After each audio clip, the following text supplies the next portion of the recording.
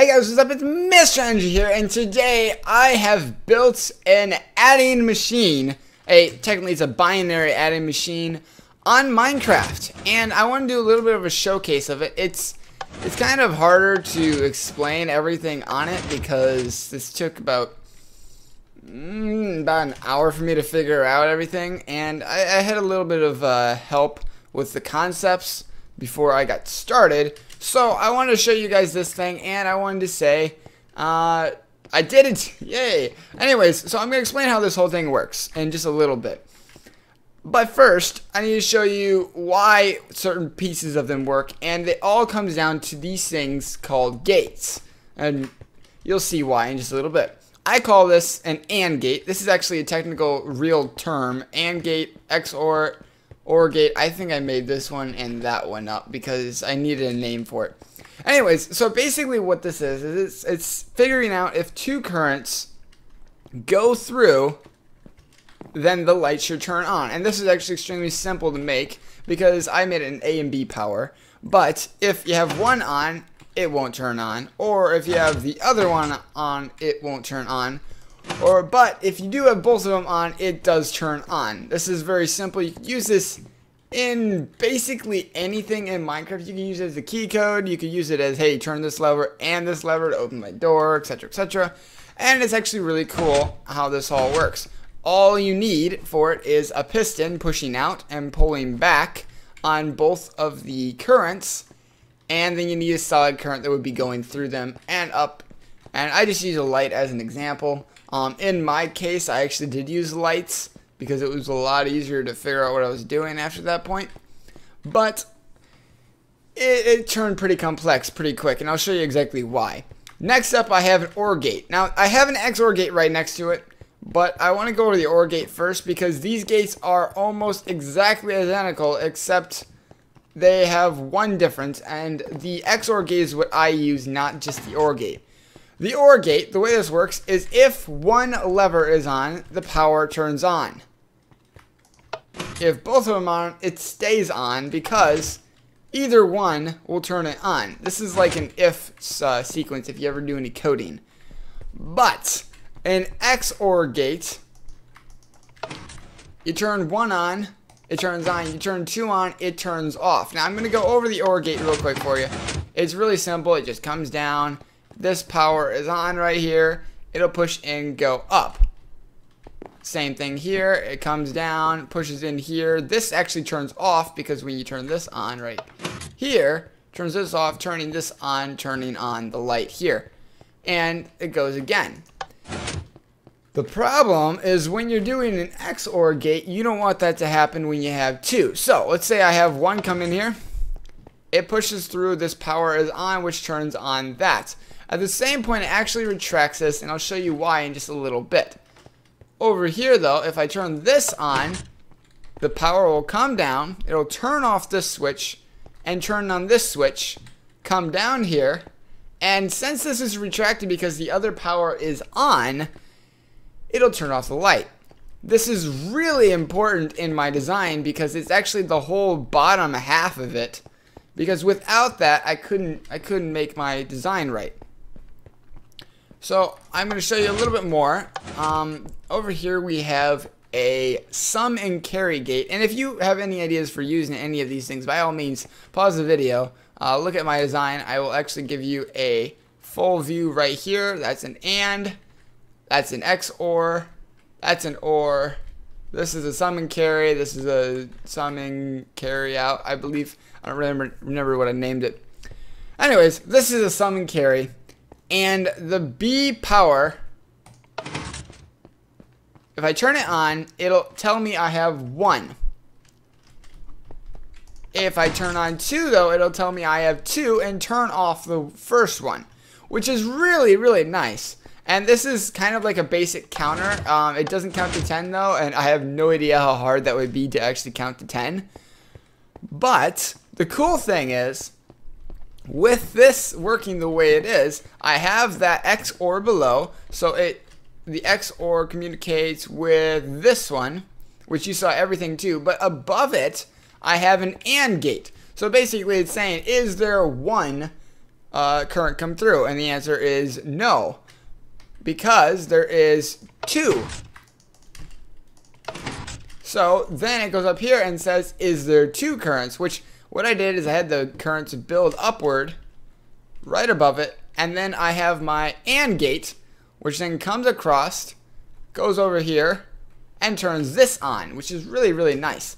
Now I'm thinking, you know, I can do better. So what did I do? I had to make a carry in, carry out sum gate. Basically the way this one works, and this is the entire design of my calculator, and I'll show you in just a little bit how it works. The carry in, carry out basically says, do I have 1? Yes. Oh, a second. You saw nothing. Okay. Do I have 1? Yes, I have 1. Do I have 2? Yes, I have 2. Now, here's the tricky part. Because this is binary, do I have 3? And in binary, you have 1 in the 2 digits and 1 in the 1 digits. So, this, I'm not going to actually show this one too much. It's pretty much the same as this. And then I built in a circuit that says, hey, what if this exists? Then does that happen? And it took a lot of work. I'm not going to really show you how to do it because it's really hard. And it took me, you know, probably 45 minutes of the hour of me actually working on it.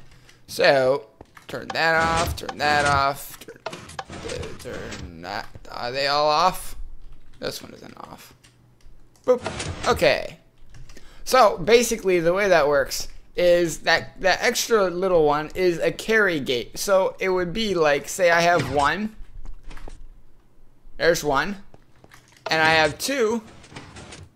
It goes to the next digit, but if I add another 2, it actually goes to become 4, even though this one isn't on. And that's because this one right here has this little piece right here that says, hey, we are carrying, so it comes from 1, goes to 2, and jumps over, and here we are in the second piece. It can actually carry from the very beginning all the way to the end, and I'll show you. Because all I have to do is add 1 on every single one. And it just goes all the way through. I couldn't actually show that too well. And it comes to the 64 digit. So basically it's 1 plus 1 plus 2 plus 4 plus 8 plus 16 plus 32 equals 64. And if you guys don't understand binary, you can either look it up or I'll give you a short tutorial on it. Alright, so here this is in the binary area. It is 1 in the 16th place, plus 0 in the 8th place, plus 4 in the 1 in the 4th place, plus 1 in the 2th place, plus 1 in the 1's place. And that'll add up to be 23, which is 1 plus 2 plus 4 plus 16, which equals 23. And if I want to show it here, I gotta turn off everything here first. That's the only downside, is it doesn't actually, you have to reset it every single time, which is kind of a pain, but oops. I have a tendency to destroy things when I play this game, which is kind of annoying because I'm decent in the game until I start destroying everything. That's why I don't play in creative too much. So we're gonna go here and we're gonna add this up. So we're gonna say 1 in the 1's place, 1 in the 2's place, 1 in the 4's place, skip the 8's place, and 1 in the 16th place. As you can see, I've marked these. I kind of forgot to mention that I marked them all. So this is 23, technically. It'd be 1, 0, 1, 1, 1. Now, I don't know if you ever actually would use this in your world or what you would use it for. I was trying to think on how to come up with a pin code, which I've kind of given up on for a second because it's a lot more complex than I thought it was going to be. But I wanted to be able to type in 9 plus 9 equals blah blah blah, but unfortunately it's not quite that simple, and I just thought of a way I could fix that. Ooh. Nonetheless, Thank you guys so much for watching. Make sure to leave a double thumbs up down below if you like what you see. If you want to see a tutorial on this, definitely give me a like and tell me in the comments down below if you want a slight tutorial. I'll show you the best I can. I don't know if I'll actually be able to show you this one. I'll give you a full view if you want a full view of it. I'll just keep going through here. Just pause the video and check it out as you go. Because it's not impossible hard. It's just more or less, it has this as the bottom floor right here. This is the bottom floor. The second floor is this, which I just show you right here. And then the third floor is where it gets really complex because of this thing and that thing. So if you guys want to check that out, I highly suggest just pause and look at it. That'd probably be your best way of actually figuring out. And I will see you in the next video because I have a lot more stuff to do, like figuring out everything else. Oh, I love this device. This is my favorite device I've ever made. Anyways, I'll see you in the next one. Bye-bye. Oh, shoot! Giant fire! Ah! Shut the door!